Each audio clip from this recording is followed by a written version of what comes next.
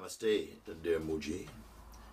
In my heart, I know worldly experiences can never satisfy me, but after a partial awakening last year, many new, and in brackets you have latent desires, have shown up along with affection for the human affliction. Now it appears that these desires for experiences are stronger than the desire for liberation and truth. Underlying all of this is the fear handing over control spells for the ego, spells death for the ego. Oh beloved Mooji, please bring your clarity so that I may see beyond this foolishness. And this one is from Joshua.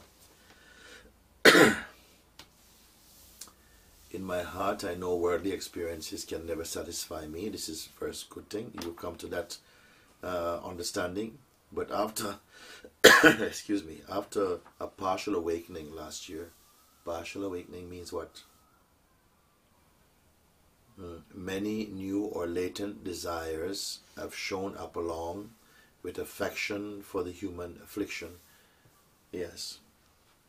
Now it appears that these desires for experiences are stronger than the desire for liberation and truth. This is another phenomenon that is happening for a number of people, that somehow it almost would be like opening the door to truth. Seems like it's released some monsters, and now you are busy babysitting your monsters than seeking the truth.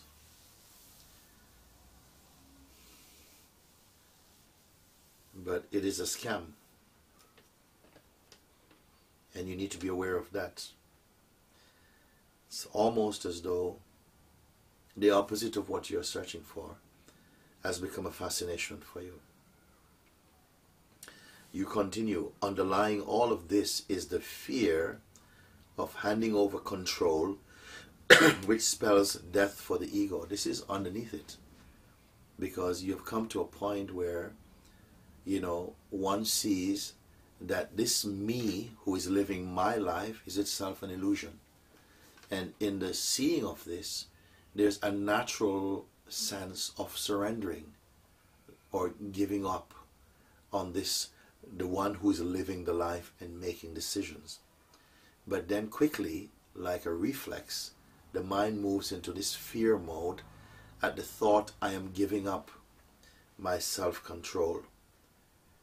And I say, as though you had any in the first place. You only have the illusion of control, that yes, I am doing this and I can do with my life as I want.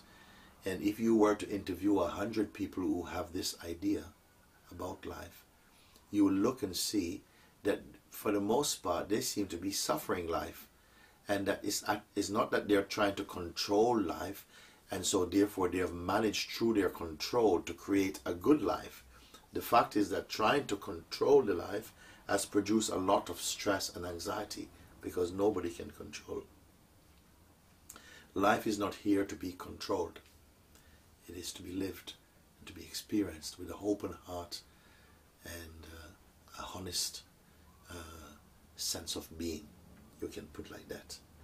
So this is all the reactions of the ego mind, which you are falsely still identifying with as though this is yourself, you see.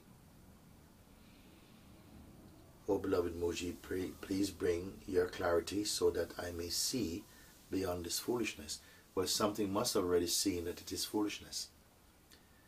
That all of this somehow, as soon as something is breaking open from this tightness, from this suppression, from this prison house of egoic identity, as soon as you are smelling the fresh air of freedom, reactions and resistances are popping up.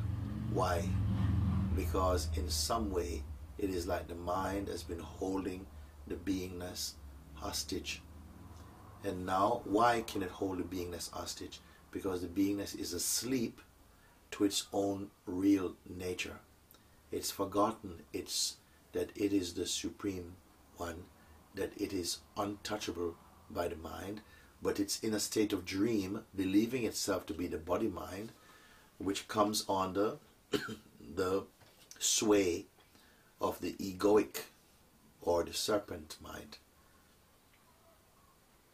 And then what happened now is that things seems to have turned around, in the sense that you have an awakening, which is a movement towards liberation. But what happened is that desires have shown up which were not seemingly there before. This is the mind again. This is the illusory play of the mind. And these desires, they are not even true. But you say also an affection for the human affliction.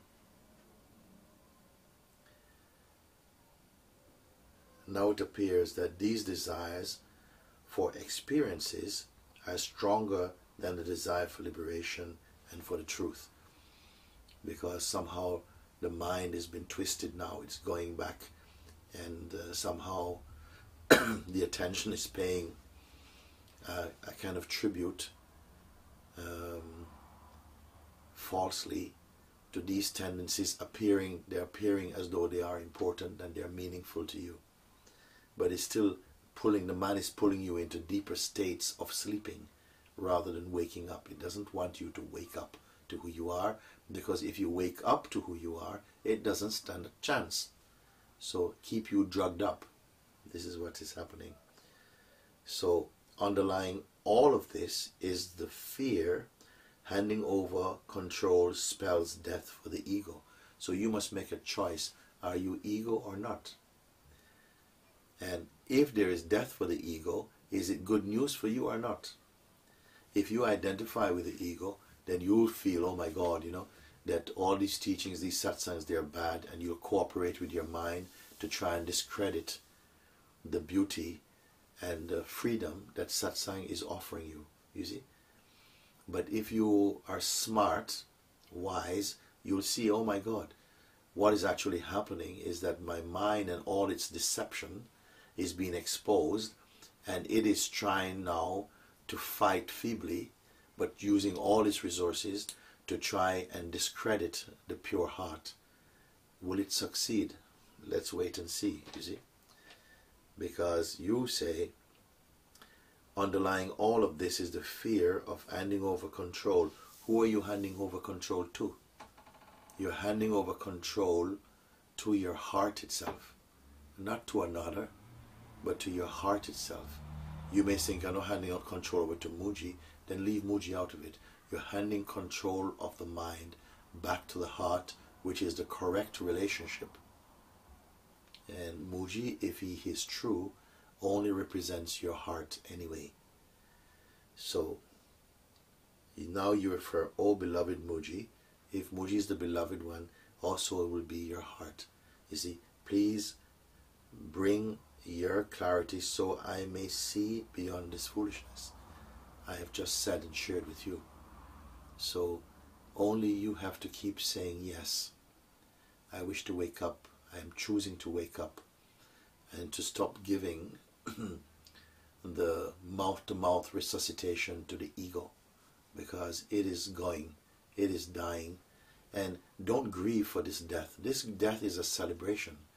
The death of the ego is not a death of the mind. It is actually a resuscitation for the true mind. It brings your mind back into its natural state, which is that it is synonymous with the heart. They are one.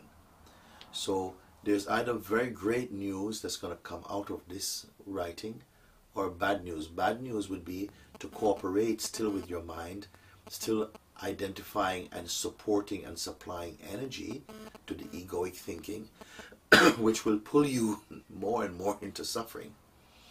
In the beginning, if you say yes to your mind, it will also seem to treat you very well. It will say, oh, there, well done, I will take care of you, but only for a few moments. So I am encouraging you to say yes to your heart and to let the mind go its natural course to be merged inside your heart. This is what is the best outcome, the most auspicious outcome to what you have written here. And I wish this for you. Joshua, thank you.